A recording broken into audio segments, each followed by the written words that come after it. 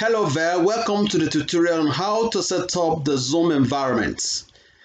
And I hope you've been enjoying our video tutorials. Please go ahead, if you haven't subscribed to the channel, hit the subscribe button, enable the notification button so that you get to be notified when new content are uploaded. Also like our videos and share with friends and families. The Zoom platform has gained tremendous popularity, an amazing increase in the number of users within a very short time. And the number keep skyrocketing on a daily basis.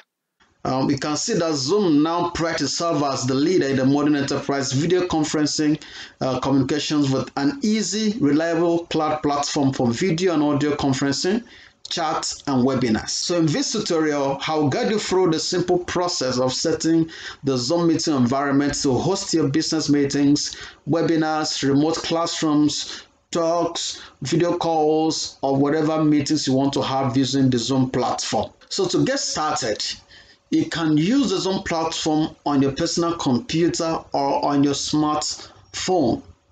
So if you want to use it on your smartphone, you can use a browser on your phone, or you download the Zoom client app from the Play Store and then you install on your device. Okay, so in this tutorial I will show you how to set up the Zoom platform for your meeting using a web browser, and I will also explain how that works with phone because it is the same process and it's very easy to set up. So I'll show you simple steps on how to get that done within a few minutes. You'll be hosting meetings or you get invited to join Zoom meetings. So Zoom allows you two options: to join a meeting if you have been invited with a link, or you can host a meeting by using the voice off or voice on, or by screen sharing. We can actually host a meeting with these three buttons.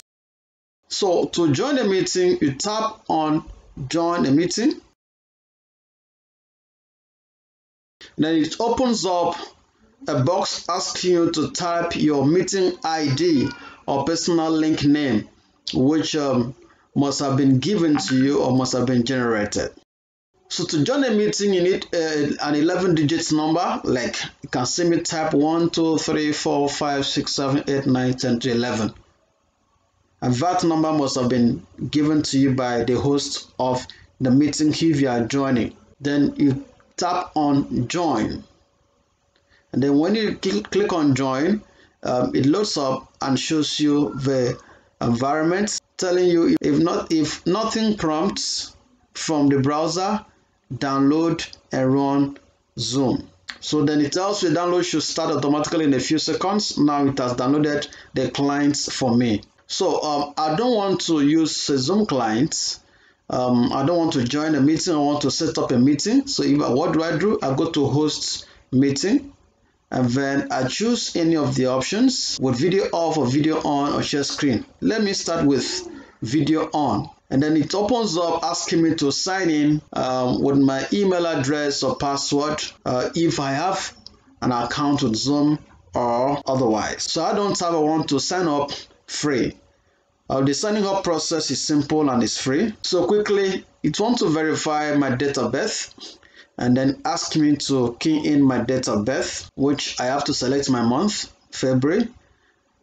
Just choose anything for the purpose of this demonstration. Okay, select any dates, any year I want to use, and then I click on continue. I can sign up with any of these accounts, my SSO, with Facebook or with Gmail accounts. Any of these I can use to sign up if I choose, or I use a new account or username to sign in. Let me quickly sign up with my Gmail account. And then it tells me we've sent an email to the email address. So what I need to do is to go to my email address and then click on the confirm link. So the moment I click on that, it takes me to this page saying, are you signing up on behalf of a school? I said no. Then I tap on continue.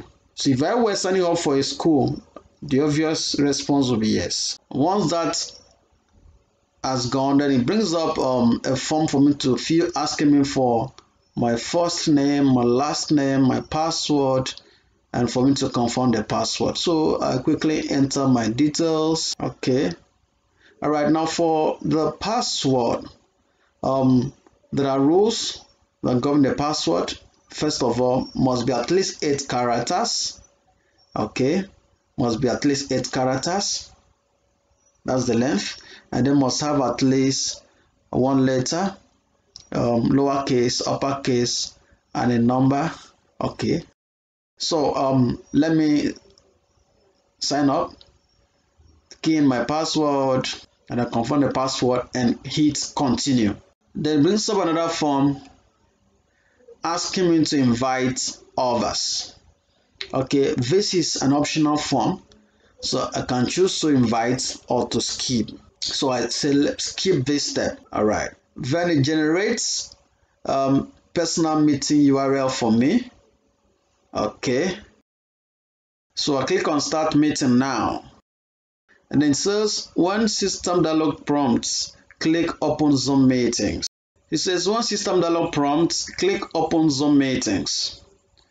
Okay, now if you look down, it says if you have Zoom client installed, launch meeting, otherwise download and run Zoom.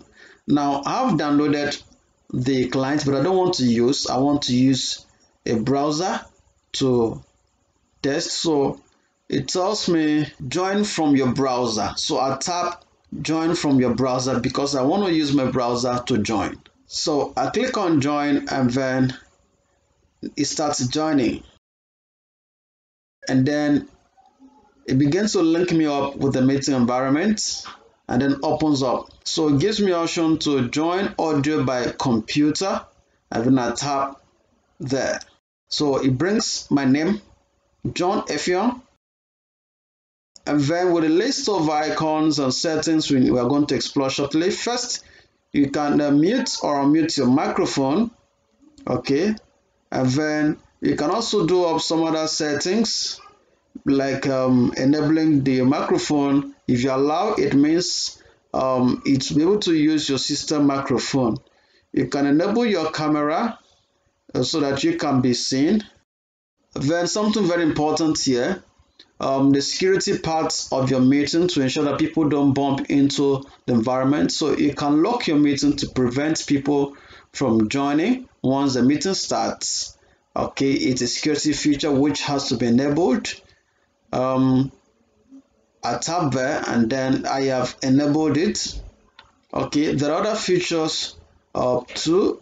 So I will show you how that works. You can actually disable that lock meeting if you don't want it. Or then the other feature is waiting room. Waiting room allows people who are trying to join to go to the waiting room asking you for permission to join the meeting. It's a way of preventing bombing, people bumping into your meeting without invitation. All right, the other thing is that you can see the number of participants who are actually in the room or in the meeting, who are attending the meeting at that time.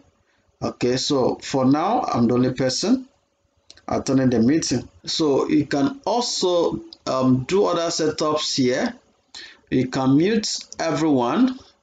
You can enable muting and other features you might want to set up on the meeting. The options are very simple. You just tick on anyone you want to enable or disable as the case may be. So let's close this and see.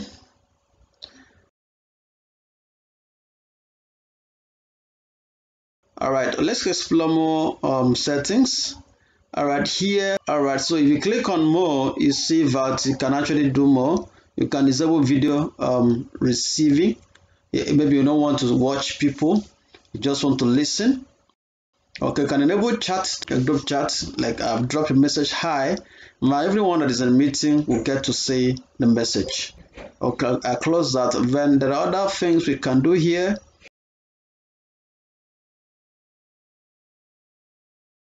All right, it shows how many participants can you allow at once. All right, to share their screen, one or multiple. So the choice is yours depending on what you want to achieve. So I can share my screen by tapping here, and then there are three options. I can share my entire screen, I can share application window, I can share a tab. Then just tap anyone and click on share, then it goes up. All right, further features you can see the description of the participants, per person. This is for me. So for yourself, you tap on the left hand corner of your screen. You will see some features about yourself there. So those are the simple things you need to see. You might want to leave the meeting. After everything, you want to exit the meeting. It's very simple. The tools are easy. Just tap on leave meeting. It brings up a dialog box asking you to either end the meeting or leave the meeting with explanation. So if you leave the meeting, others can continue. If you end, it means the meeting ends. Okay, so for us, we just tap on end meeting and then it brings up to this page. So basically that's a simple guide on how to use the Zoom platform for your meetings. It's very easy. The tools are easy to navigate and to use. I hope you've enjoyed this tutorial. Please, if you have not subscribed to the channel, go ahead and do so. Enable your notification button and like our videos so you get to know when new contents are uploaded. Thank you.